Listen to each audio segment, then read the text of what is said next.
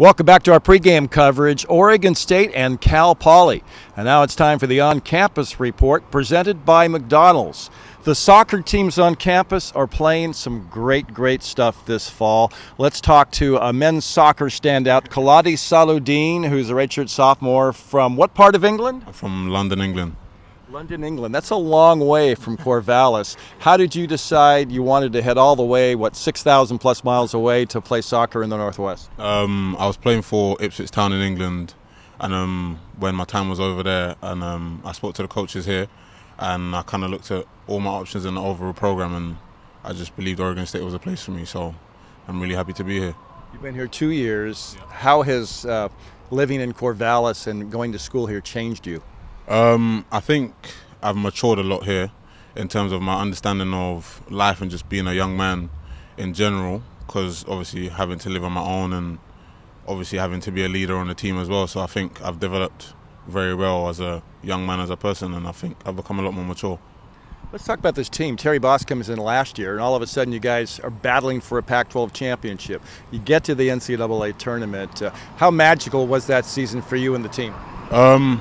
I think I can't really find the words to describe it, because the spirit amongst the team and the belief that we had within the team and each other was very high, and obviously the sky was the limit, and we obviously wanted to aim as high as possible, and we couldn't really go all the way, but it was amazing how far we went, and obviously we want to build on that this year, and hopefully we can do bigger and better things. You know, you're off to a great start this year again, and in the game against Davidson, you got your first career goal. Describe that goal. What was that like? I can't really find any words to describe it, because I haven't scored in about 2-3 years. So obviously getting the goal was kind of refreshing, and it just felt like a weight lifted off my shoulder, because now I feel like I can score a lot more now. So yeah, it was magical. So, okay, last year's team was great. What are the prospects for this team this year? Obviously, they're off to a great start. How far do you think this team can go? I believe we can go as far as we want, as long as we focus on everything to do with us and not anything externally.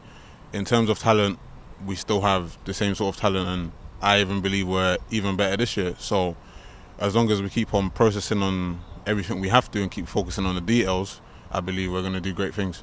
So for you personally, Kolade, after Oregon State, do you want to continue playing soccer, and if so, at what level?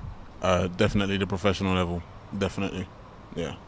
And if you had to describe your soccer talents, what would they be? Would it be speed? Would it be dribbling? Would it be, strength of the shot? What are all of the above? I believe I'm a leader, and I have a presence on the pitch, and I believe I can influence everyone around me, and I like to think I'm good on the ball as well. So those areas, I believe, those are my strengths. So one more thing. This is on the internet, so people in England can hear this.